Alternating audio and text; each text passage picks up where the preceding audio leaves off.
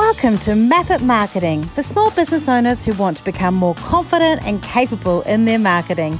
I'm Rachel Klaver and I'm a small business owner just like you. I've learnt that there are so many different things that we are supposed to do all the time. And trying to work it all out is, quite frankly, often very confusing. In this podcast, we're going to explore what those things are and whether you need to pay attention to them. Ready? Let's get started. Imagine taking just a few moments to create a short personalised video to someone that secured a deal worth thousands of dollars in sales, both in client work and later referrals. That's exactly what happened to me a few years ago, and it was the first time I was trying out a cool app called Bonjoro. And trust me, the video was pretty casual. I was sitting on my sofa at the end of the day and all I was doing was talking about how much I was looking forward to sending them a proposal and what I had enjoyed about meeting them. It was pretty easy. I'm so looking forward to chatting with Casey Hill today.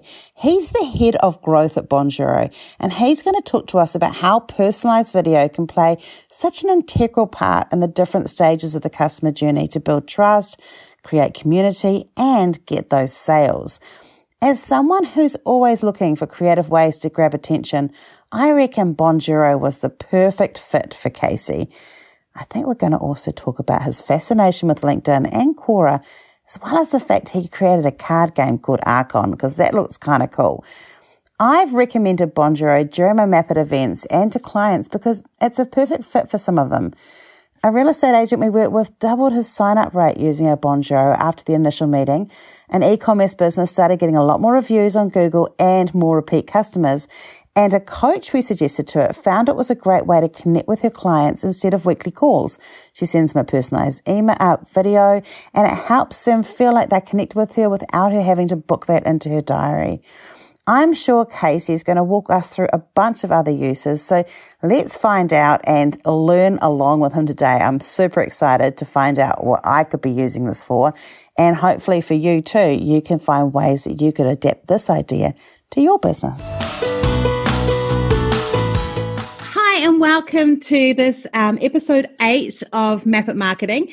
And thank you so much for tuning in. I know there's lots of people you can be listening to, and I am loving all the positive feedback that I get from people who say that it's their favorite thing to listen to as they're going to work, or some people are even escaping away from their family to go and have a quiet listen on a walk, which I always think is great for that balance of, mental health and real life business stuff. I'm really excited to introduce to you our guest today, Casey Hill. He is the head of growth at Bonjoro, but he's also got a couple of passions around 2 social media platforms. One of them I know a bit about, and the other one I have no idea about. So I'm going to ask him about that. But also, he used Kickstarter to fund a really cool card game that I took a look over and went, I'm not the demographic for, but I feel like he needs to share with that before we jump in and talk about Bonjoro and how personalized video can help us. So welcome, Casey. It's lovely to see you. Do you want to just jump in and tell us a little bit more first about that card game? Because it was really fascinating to have a look at it. Yeah, thank you so much for having me, Rachel. Excited to be here. So growing up, I've always been really passionate about cards and board games. I grew up as part of a family of 7. We were a big family, and people were always kind of, doing their own thing, but board games were something that brought everyone to the table, and we all kind of spent quality time around that. So that had a big impact in me growing up. And when I got older, I also come from a family of entrepreneurs. My father has run multiple businesses. My grandpa ran a business. Cousins run businesses. So I kind of grew up in that. I grew up in that world, and they always encouraged me to go out and kind of test doing business in areas I was passionate about. And when I was in college, I was kind of thinking about, well, what the heck am I passionate about? Trying to kind of gauge that out, and eventually landed that one of the things I was passionate about was board games from my childhood. So I decided to create this game. Built it out over the course of a couple of years, starting in 2015, and eventually 800% funded it on Kickstarter, sold thousands of copies all over the world, and learned a ton of lessons about small business, from fulfilling a product to running marketing to running promotion and PR. I worked with some influencers that had some awesome impact. And so it taught me a lot of lessons from my day job, because I've worked for the last 10 years, kind of consulting and working with small businesses across a lot of different conduits, working with different tech companies, but always working in that kind of SMB, small to medium sized business world. And so the board game experiment / card game experiment was something that taught me a ton about what those small business owners go through on a day-to-day. I started to really understand, when I had to make my own website, when I'm not a WordPress designer, right? Yeah. And I had to do the marketing, I had to pick all these pieces up. It like drew those into perspective. And even when I ran that Kickstarter, I spent about $10,000 total in ad spend on Facebook. So I started getting behind. That's a huge investment, right? It was incredibly scary.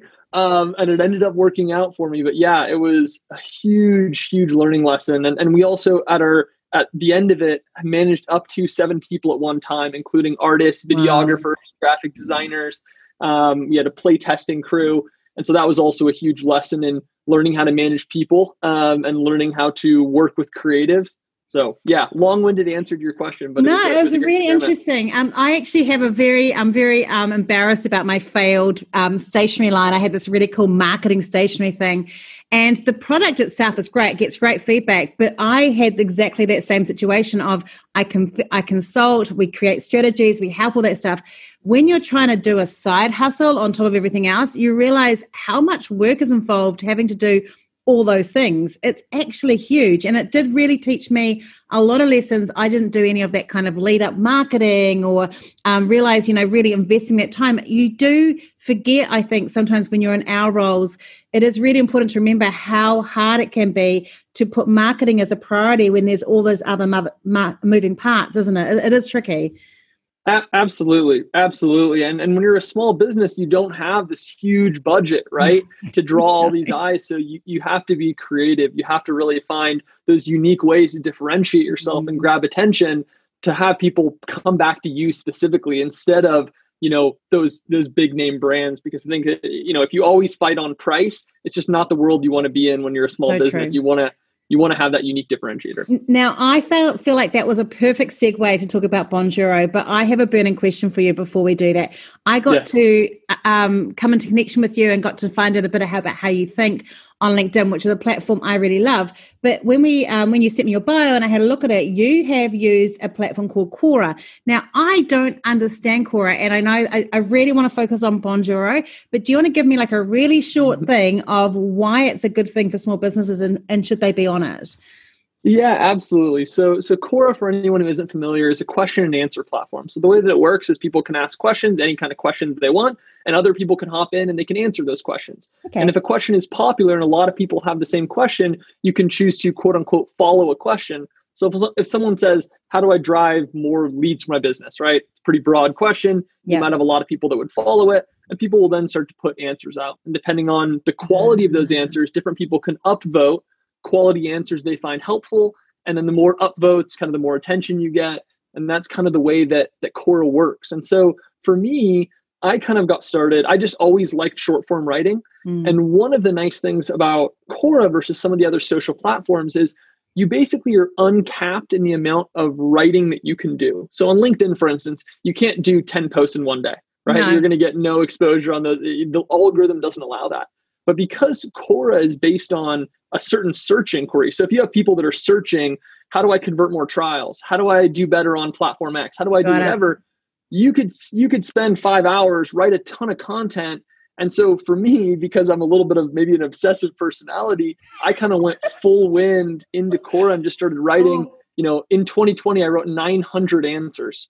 Okay, so I have to avoid this platform because I also get obsessed about platforms like this. I'm currently doing TikTok and I'm obsessed with creating like 5 videos a day. So I think I need to, but it sounds really cool. It's actually I kind of think it's like a business person's Reddit.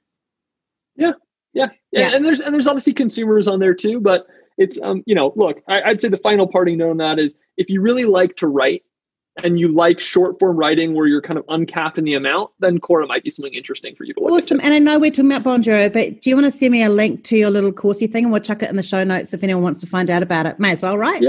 Yeah, of course. Awesome. Yeah, happy to share that with people. Cool. Okay, so now let's jump into what we're actually talking about. So you are the growth head of growth at Bonjoro, and was it originally an Australian company? It is. Well, it still is an Australian company. Yeah, but you're not in Australia. I'm not out of Australia. That's correct. So we're a global team. It's one of the really cool parts about Bonjoro is that we work with people all over the world. We got people in the US, we have people in the UK, South Africa, Philippines. We're all spread out. So it's a global team, but we coordinate, we make it work. We keep that culture strong despite that. I love it. And we have a really good time. I love the vibe of Bonjoro. I first heard about it at a free course that I went to, and I now run free courses because of that free course. And I had a wee play, and I said it, as I said in the intro, the first time I ever used it, I actually won a customer who went on to spend thousands with us and refer a whole lot of other people to us. So spending 10 minutes on a sofa was really good use of my time, just sending a personalized video. But do you want to just go through briefly, what is the concept of Bonjoro? Because it is really simple, but it's also super clever. And I don't know how it kind of manages to get into people's inboxes. So yeah, so Bonjoro is a personal video platform. And basically the way that it works is it works from a task list of to-dos. So let's say that you have 20 customers that you want to reach out to in a certain application. You can upload a list of 20 people. You can click on a task either on your phone or your desktop.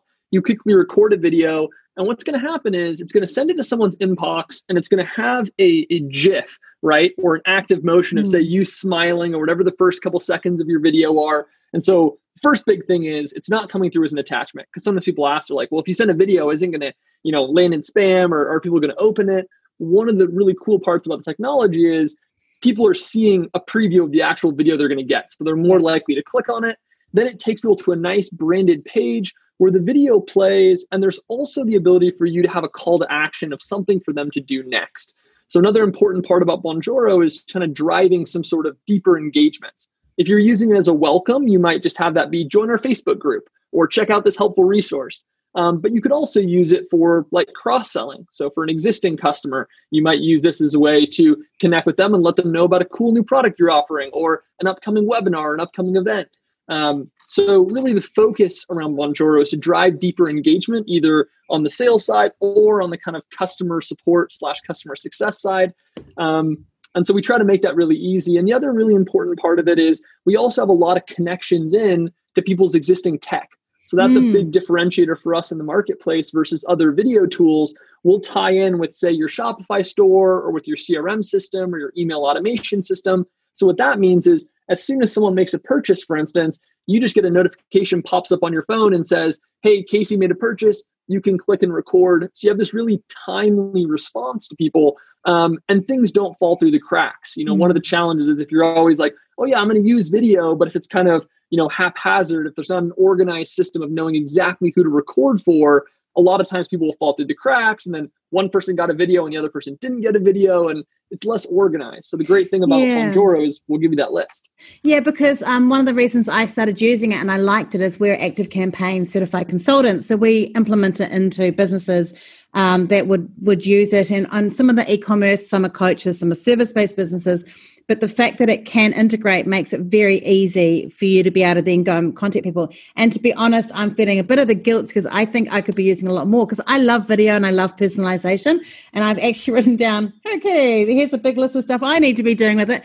I will say one of the ways I've recently used it, which has helped us, is we have a Facebook group called Map It Marketing. And we've had, since the podcast, we've had a bigger influx of people who come in. They give us their email address. And we were getting quite a lot of unsubscribes on that first email with spam complaints saying, I never signed up for this. Yeah, you did. But besides that, I found what we do now is before they get that email, I send them a personalized Bonjoro telling them, thank you, you're on your email list. And that has stopped that unsubscribe. And they come back and they tell me why they're excited to be in the group and give me really positive feedback. And it creates that relationship right at the beginning with people that we're really engaged with. Yeah, that's so spot on. And I think that's such an important part of what Bonjoro is doing, especially in that first touch. I always tell people, Bonjoro has a lot of applications, but that first touch is a huge opportunity. Whenever that person is getting exposed to your brand, if you start that off with a human connection, it just totally changes the dynamic, right? Because no one else is doing that. None of the other brands or programs they're a part of have that kind of touch. So it brings that person in and it gets them talking. That's what you mentioned too, which I think is such a good point of this. If you can get a new person who's coming through communicating about their goals or what they're concerned about, that is the golden ticket to getting a long-term customer who not only continues to be a patron of yours, but tells people about you and advocates for you. That's the initiation point. So that's so important. And if you make it funny or if it's something cool, they may even share it on their social networks because they're actually quite easy. I mean, I don't want to pressure anyone to being funny. Like if you're trying to be funny, you probably won't be. But if you if you do something that people get really touched by, we have become people who share on platforms. If I know for me, if I'm delighted by a brand, I will naturally share it because I'm like, how cool is this? What amazing ad! Or and so it does give an opportunity for you to potentially go past that initial person as well, doesn't it? Like, I mean, people, you want that surprise and delight. Yeah, 100%. That's a huge part. And we see that all the time. So I get tagged in all the time on like LinkedIn as an example, also on Twitter, where someone will basically say, got the most amazing welcome experience from one of our customers, right? And they'll share that video. And so you're 100% right. I think one of the things I talk all the time with people about is how customer lifetime value, people often view it too narrowly. They think about it just as how much someone spends with you. And I always say a really important thing you need to remember is also the advocacy component. If that person's sharing, if that person's telling other people, the world that we live in today is driven by reviews and customer proof. People like to talk to other people who've made that buy decision first. And so if your customers are advocating for you and they're the ones who are putting it out, that's going to be the most compelling kind of like proof that you can get as a brand. I love that you said that the world we are in today is driven by customer proof, because I truly believe that is one of those a previous podcast guest talks about the secret sauce. Like that is the secret sauce of that growth, because it's basically the old Chinese whispers of like telling people, oh my gosh, have you seen this? And it just needs that critical mass of enough people to do that, doesn't it? To get that generation of just that natural growth. And you're not paying for that. It's organic. Yeah, exactly. That's the best part, right? You're getting that organic word of mouth growth. Yeah, I've got a question actually, because I feel I'm like 49. So, but one of the things I've learned, I've been in social media for years, and one of the things I found fascinating about it is, one, it allows you to do things like this. I can connect with you. You're over on the other side of the world, and we can make those connections in a worldwide way, in a much easier way. But in the same token, there's more social anxiety. There's more a feeling of a disconnect. I don't go to shops. I shop online completely, and all those sort of things. And I know you guys have just come out of COVID-19. You can come out in the public now and discover that there's a sun, and all those sort of things. But that kind of break, do you think that's one of the reasons video is working so well, these personalized videos, is because there's that drive for human connection? Like there's this thing that we've lost that we're trying. It's a way to bring that back a bit. Yeah, absolutely. I think there's a couple things behind this. So number one, 100%, right? Like in the past, business was always done. If you go back hundreds of years, right, it was all human to human. People would come into a shop, they would meet. And as we've begun to automate and we've kind of moved into this digital landscape, more and more of that has been lost. And so this kind of feeds into that thing I was kind of alluding to earlier, which is like, if you're going to be an e-commerce company and you want to differentiate yourself from Amazon and you don't want it to be a race to the bottom, you need to stick in people's memories, right? And so one of the things I thought was really interesting, I was listening to a TED Talk on memory, and he said an example that always stuck with me, so I like to share it, where he basically told two different groups. One of them, he said, I want you to remember someone whose name is Baker. And the other group, he said, I want you to remember someone whose profession is a baker. And he went back and he asked those people later which one they remember. He basically tested how much each group remembered. And the one where it was a profession was substantially, like they had it was between 2 to 3 times more likely to remember. And the reason was because with the profession, there was the context of many people have been to a bakery. People know, they can imagine the smells, they can imagine the little hats, they have all this context in their brain. If you just say a person's name is Baker, it's just a name. It's in a vacuum. So I think with video, you have facial expression, you have tone, you have body language, you have all these things that we just can't deliver in a text format. I think that's the context component that makes it so magical. Is these are the kind of thing where if you get on there and you're warm and you're effusive and you kind of have that kind of energy, you're able to translate that to the person you're interacting with. And I think that's an important part of making it a memorable experience where someone walks away and they think, wow, that was really special. Like I'm excited. They kind of feel energetic after getting something like that.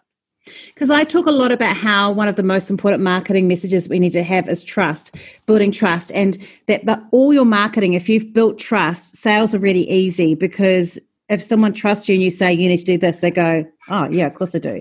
I think that's one of the things that video does, doesn't it? It cuts through that a lot faster than text and nurture sequences and all those things I love do. It just seems to push that further forward. Yeah, 100%. And this is a really important thing I want to emphasize to people too, because I come from the world of automation. I've worked in inbound marketing tools for the last 10 years. And so I absolutely am not against automation. I think they play together perfectly, right? I think that when you have opportunities where you need to tell everyone the same thing, like an update, right? Yeah. Those are great applications for using automations, right? It would be a sensible spot to let people know. But when you're doing a personal introduction, or you're celebrating a milestone, or you're like, there's these key points in the customer journey that can really benefit from a human touch, that's where putting video in a way that's easy, the way that's connected into your systems. Like you were noting, Active Campaign's integration is awesome because we're actually built into Active Campaign's interface, meaning that you could just place the Bonjoro element right inside of an automation map. It makes it so seamless for you just to have that as a part of your existing processes, but to still have that really personal one-to-one experience. I absolutely love that. And with this, like when you're talking about it, like, why do you feel that Bonjoro hits the mark with that? What is it that Bonjoro does that makes it easy? Is it the fact that it is a GIF and so it looks like it's just an easy email and just clicks through? What makes Bonjoro's platform such, and what I'm trying to say is that obviously, like we've got video, and I could just do a video on my phone and send it to someone. Yeah. Why is it better just to do it with the Bonjoro app? Yeah, a number of reasons. So the first one is, and we talked about this a little bit at the very beginning, but if you were to go on your iPhone and you were to make a video and you were to email it to someone, first thing is it's going to come through as an attachment. Yeah, it does. So that's going to be really, really tough for you to be able to inbox, because they can't see anything. And if you get a message as like an attachment, they're like not exactly sure what it is, especially if it's a video attachment, they don't know what it is. You're just not going to get a good engagement on that. Versus if someone sees the actual video, if they see you smiling, waving to them, it becomes very clear what they're going to receive. And so the first kind of part of it is just engagement and landing in your primary inbox. I won't go down the rabbit hole of deliverability, but that's been a background I've had for the last 5 years, is working as doing postmaster work and in the deliverability world. So one of the big challenges we have is just inboxing. So that's the first kind of component. But the second component is, even if you were to say, okay, well, I'm going to take a video and I don't want it to be an attachment, so I'm going to make a thumbnail and I'm going to attach it to the thumbnail and then I'm going to write the subject line, you start to realize that it's going to take you so much time. And one of the big things that Bonjoro does different from some of the other major video platforms on the market is that integration component, right? Because there's lots of video tools that, let's say you have an extension inside of your Gmail. You're like, oh yeah, I just go to my email and I send it. That's great for like a one-off application, but it's not great if you want to use it as part of a process. It's not great if you're like, I want to welcome every customer. I want to respond to new inquiries. I want to, touch base with VIPs. None of the other video tools are going to be able to do that as easily because they're not working with your existing tech.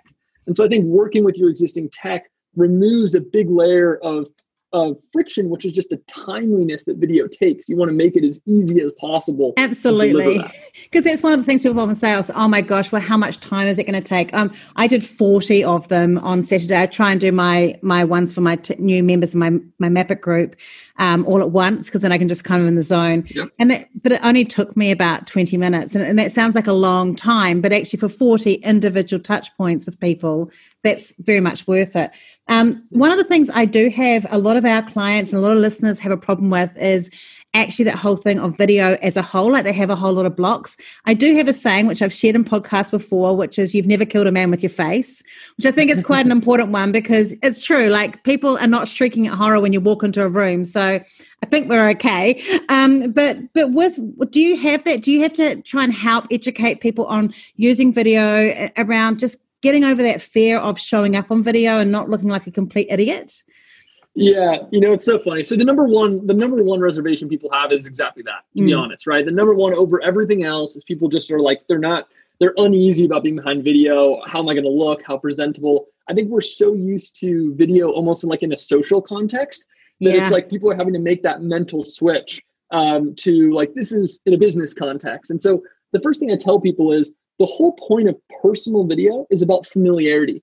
You want to be relatable. You want to seem like a normal person. One of the things I tell people off the bat is if your cat jumps through the background or your kid interrupts you or whatever else happens, keep running the video, right? Because it humanizes you. You are a person just like them. And the point of the video is to say, you're important enough that I'm going to take time out of my busy day to make this for you because you matter that much. I love that. And so I think that's the sentiment. And so with that in mind, you don't need to be polished, right? In a professional video, I say, in professional video, it's often aspirational, right?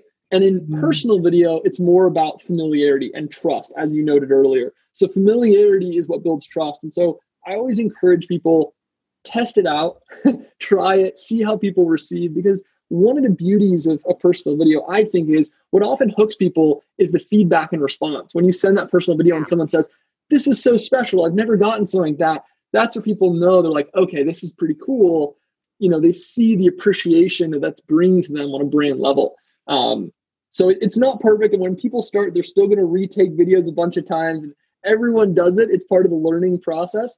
But I encourage people to keep that end result, that end goal in mind, and stay persistent until you get a handful of them out. And then I think people usually, you know, kind of catch their momentum or catch their rhythm with it once they've gotten through that first, you know, couple dozen videos. Do you think that part of the benefit of Bonjoro is the fact that it also can strengthen that position if you are growing? Like you talked about how when you had your card game Archon, that one of the things that you learned was you had 7 people at one time, but you might have wanted to, if you I don't know if you were using Bonjoro back then, it might not have been existed then, but if you'd used it, you could have potentially been the person that sent that email out saying, hi, I'm the creator of this game. And it creates a safety net. If there's a problem or anything like that, it pushes it back and solidifies that this is the person behind the brand. Yeah, 100%. So I did use Bonjoro. Oh, did that's actually you? one of my first exposures. It's so cool. I would thank buyers. I would send seasonal messages. That's awesome. And absolutely, like going back to the why is this different? You have obviously board games that are run by, you know, Hasbro and these huge companies, right? And so what is this small founder? Nobody knows who they are. How are you staying top of mind? Well, when someone who's a creator, like if you're an author, if you're someone who built a certain piece of content, if you're someone who designed a game, that I think is especially impactful because someone, you know, which of us wouldn't love to get a message from our favorite author, right? Like that would be so cool. We bought their book and they were like, thank you so much. Yeah. Like, that would be really special, I think, for most people. So I think with board games, yeah, it's kind of the same thing. You're humanizing it, you're bringing it down, and you're giving them kind of this special treat of like, oh, wow, this is the person who designed this and built this. Because one of the things I have made a note of that I'm going to start using Bonjoro for is we have a team of strategists, and often because I do the podcast or I run events, people bond to me. So it's kind of like I'm a duck and they're a little duckling and they just want to follow me everywhere. And I love it. But sometimes one of our other strategists is better suited to them.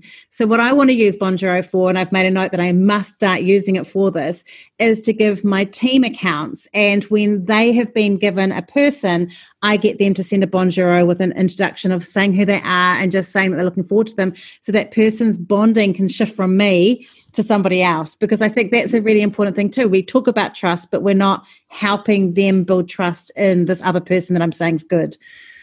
100%. I think that's a great use case. And I think that by having personal videos that connect in with whatever someone's key challenge is, that's part of the trust. So as an example, one of the major use cases I initially used Bonjoro for was demo no-shows.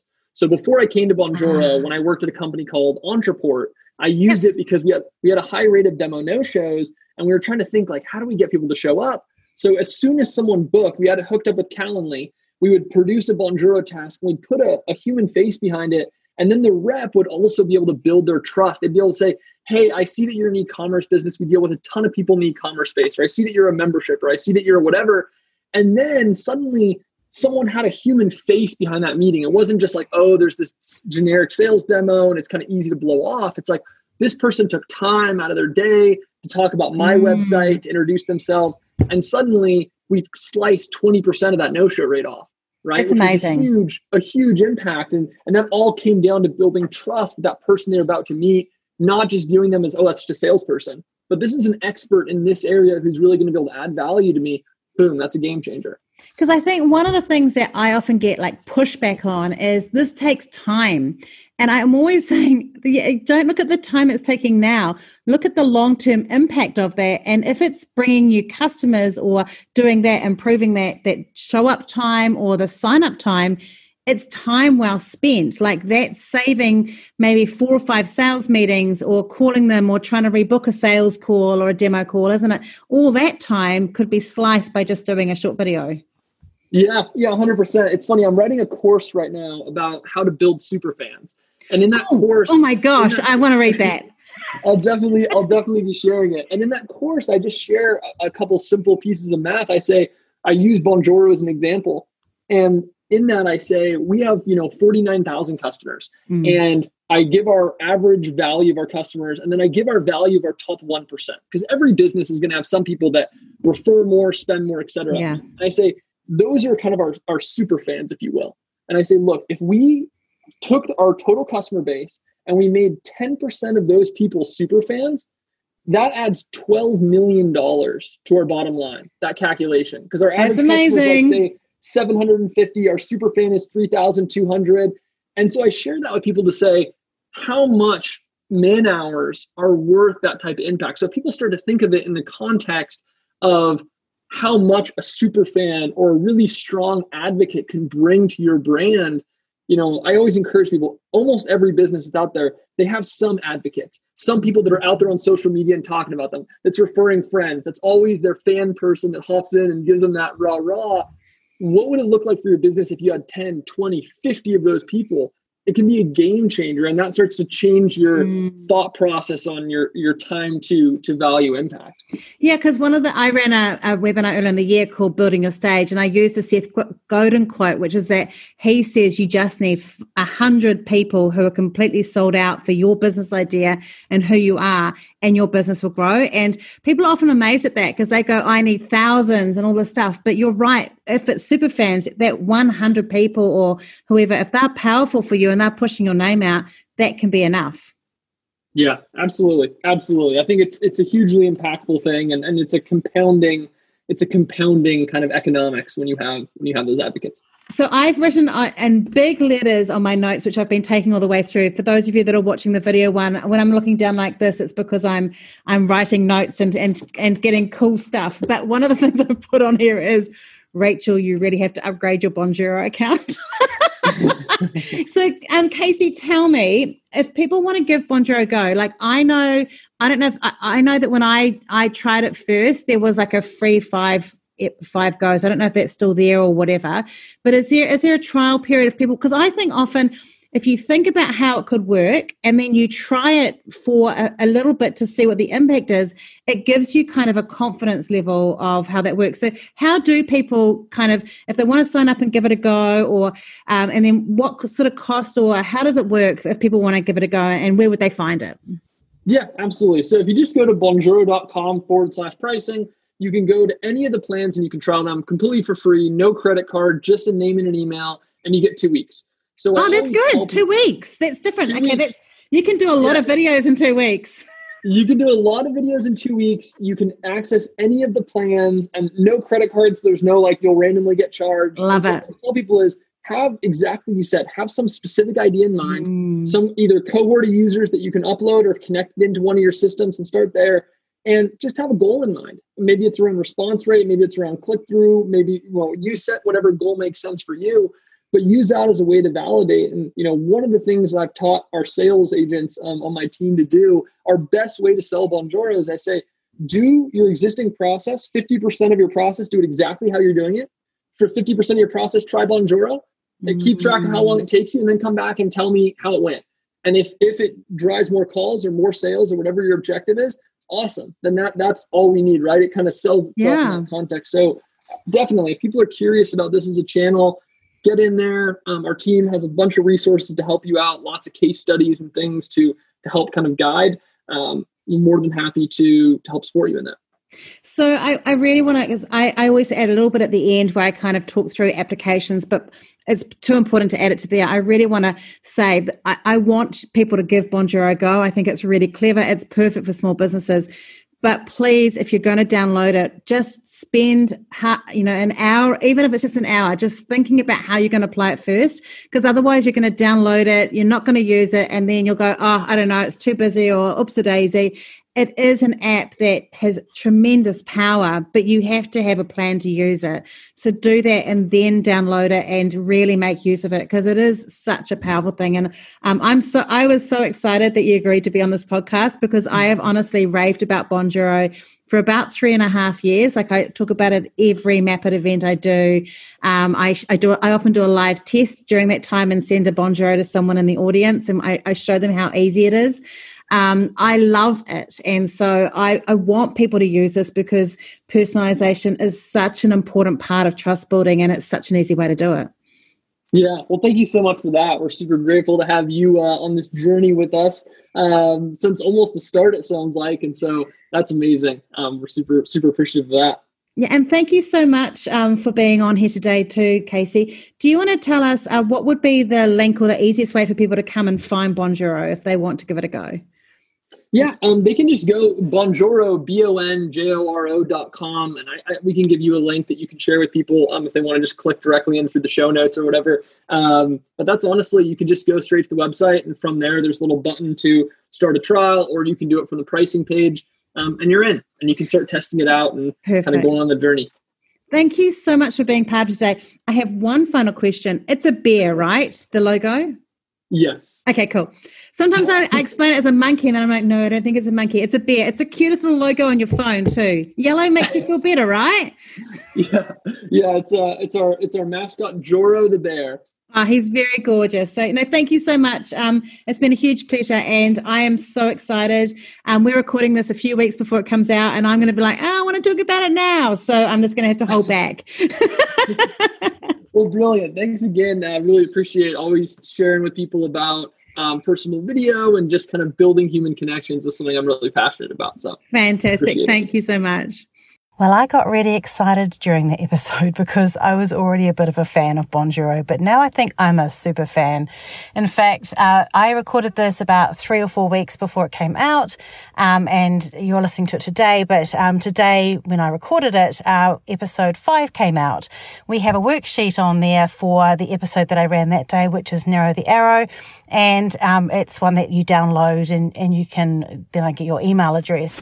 So I have been sending Bonjoros to everybody that has been getting that worksheet, and oh my gosh, I'm getting the loveliest replies, because I get really excited when I hear someone who's listened to the podcast and it's the only way they can get that worksheet. So it's making me feel pretty cool and happy, and it's made them feel happy too. So hey, if you want to get a Bonjoro from me, you can download that worksheet as well if you want. Go hunt it out and give it a go. But I wanted to talk a little bit about Bonjoro, but not so much just Bonjoro, just that whole idea of personalization. I love marketing automation, and when we think about Map It, MAPIT, I talked about this in episode 2, and I talked about how Map It came about. Or episode 1, I think it was for that. But the P is for promote, and obviously promotion is something that you can do to a group of people, a large group of people. But the two things that really nail the fandom and the coming back is the IT, the invest and trust, building trust in the people that choose to follow us and interact with us, and showing investment, showing we care. And how better a way, cheaper, easy, quick way to do that than sending a personalized video. Now, if that's something that's not for you, if you went, I'm not doing that, think about other things you can do to show personalization. What sort of things can you do to show people that you're valuing them? How can you do that so that people know that it's just you? Like, I love handwritten notes. I love anything that shows me that it's not just a printout or an automated thing that feels like it's really generic. And making a way to do that to make people feel important and special is a game changer when we're a small business. Because like Casey said, when we're competing about big businesses, the thing that can differentiate us to them is that real personal touch. So my challenge to you is to think about what that could be for you, for your business today. And if it is Bonjoro, if you think that it is that, please do go and give it a go, but do take Casey's and my advice and just give yourself some time to plan out what you might use it for, think of a specific thing that you can go and try and test it out on, and then start using it like that. I am actually spending this afternoon upgrading my account because I really want to see an improvement and see myself doing that. Now, if you're interested in getting some more in-depth one-to-one information from me and help, you can come to our free events. You just Google on Eventbrite for Identify Marketing. We have fortnightly events. They're called the Becoming Confident series. And depending on when you're listening to this, they basically, there's 6 of them and they just go in a cycle every fortnight. And I would love you to become someone who can come and ask questions and be part of those things there. That's my way also of giving a bit of personal one-on-one, so it's not just me talking to you and you listening, even though with Casey that was pretty good, I have to say. And also obviously you can come and be part of our Map It group on Facebook. It's Map It Marketing. Come along and join in there. I share lots of information and intel and in-depth things where you can again ask questions and get support for your business. I'm really looking forward to next week. We've got an amazing guest for you next week. Her name is Jo Murphy, and she is a digital ad nomad. She has given so much value into Facebook groups over the years, and I'm a bit of a fangirl, to be honest. I'm a bit shy about meeting her because I've read her material for 2 years, and it's just absolutely incredible.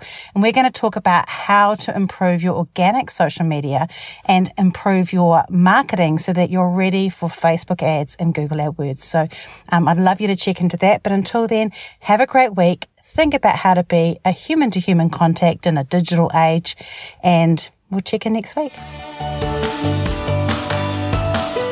Thanks for tuning in today to Map It Marketing with me, Rachel Klaver. Make sure you hit subscribe in your podcast app so you don't miss an episode. And if you want notes or information about today's podcast, go to rachelklaver.com/podcast for more information.